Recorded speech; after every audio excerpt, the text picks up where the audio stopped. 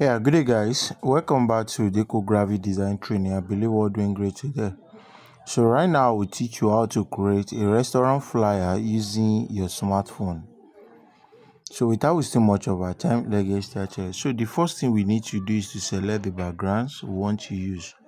So I would go with the background like this. So after selecting the backgrounds, then the next thing I'm going to do is to import the burger.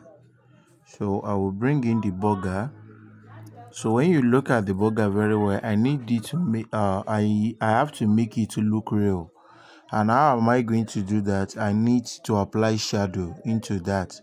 So after placing the burger, you access your gallery and just download the resources I'm going to use at the description of this video. So after you do that, you just bend it a little bit, then position it very well. Just zoom drag it out a little bit. Then what do you need to do first? Next, just send it to the back. This one will allow it to look real, so you can drag it out a little bit so that it can be able to cover the expected area. Okay, so after you position it, I'm still adjusting it a bit. So after you position it, you lock it. After you lock it, copy, then crop it again. After you crop it, position it very well and you send it to the back. Now after you achieve that, the next thing you need to do, just go to opacity and you reduce the opacity a little bit, and you are going to have this lock again. After you are able to do that, we are going to bring the text which I did behind the screen. So I just type burger like this. So what do I need to do with it? I have to divide it into two. Okay, so I will bring one at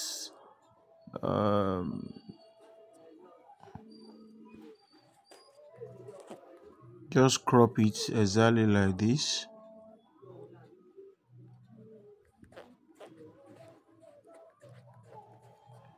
So after cropping it, then you bring it to this side. So you can enable.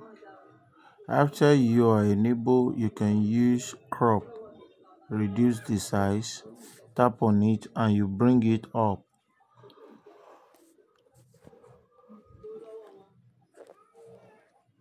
Okay,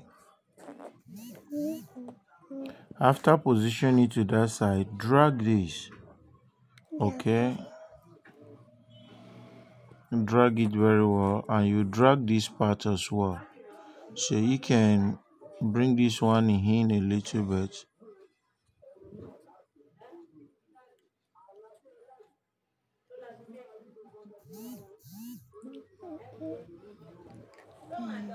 Okay, very cool.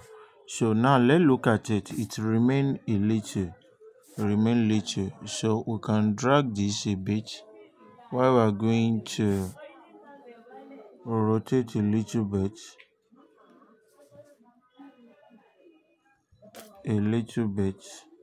so let's check.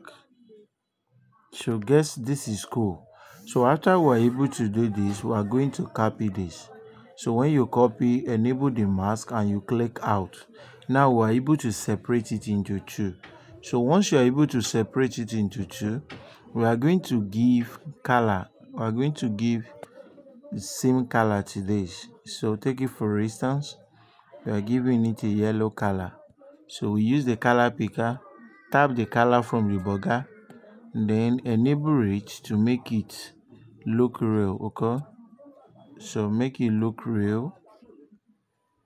So after you're able to achieve that, we're going to send it to the back, while we're going to send the upper one to the back, but just having two different color. So once we are able to do that, we are going to lock everything. Then you go to your sticker. You have this particular sticker shape. So when you have that, what do I need it to do? So I need to position it here, tap the empty area, go into color, use the color red color, position it on top of it to blend it. Continue copy and place. Copy and place. Not to cover everything, but to make it look like blur. Make it blur. Okay, you can delete one, but stretch this part to cover this part, while you bring this part to cover this part. After you're able to do that, you make sure you lock everything. Once you're able to do that, access your gallery back.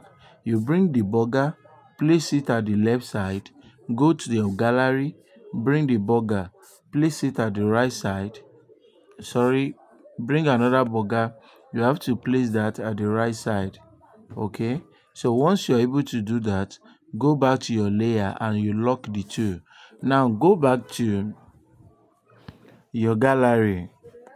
Heading back to your gallery, bring in this particular shape, position it on top of the burger, have it lock immediately.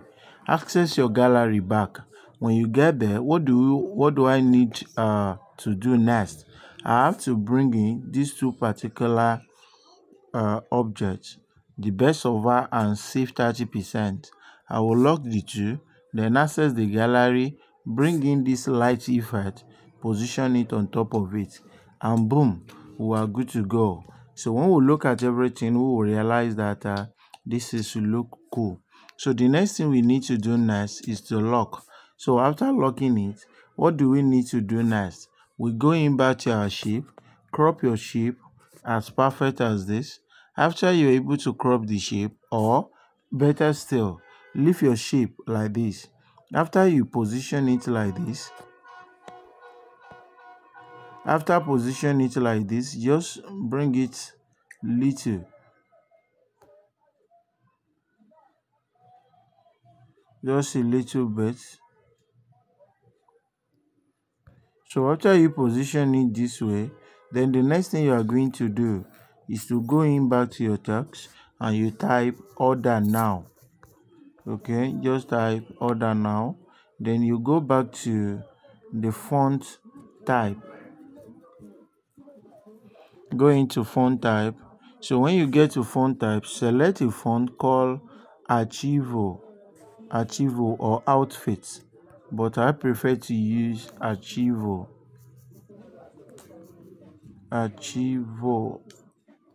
Let me use semi-bold.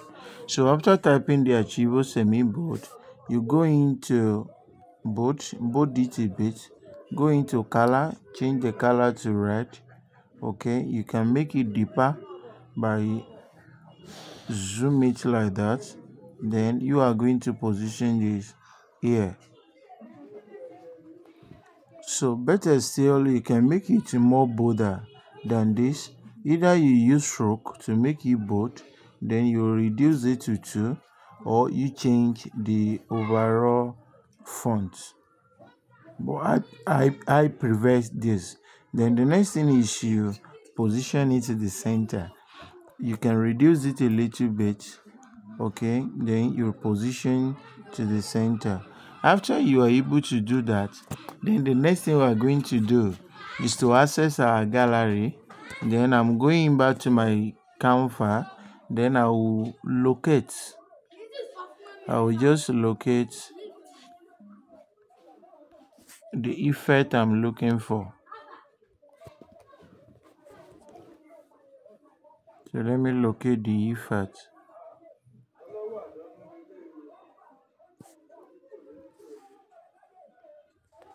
So I'm looking for the effect.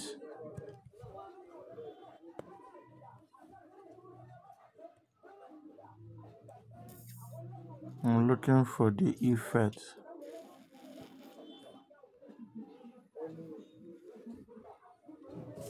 So good. I've seen the effect. I will just crop this effect. I'll position it like this. Okay, perfect. So better still, I will send it to the back to look awesome. And now I'm good to go. So I'm able to create this particular design in less than 10 minutes. You can access the PLP at the description of this video, and I believe we'll learn something from here. For to make everything local, I will deliberately copy this, not this. I will deliberately copy this, okay, a bit. Then I will bring it up.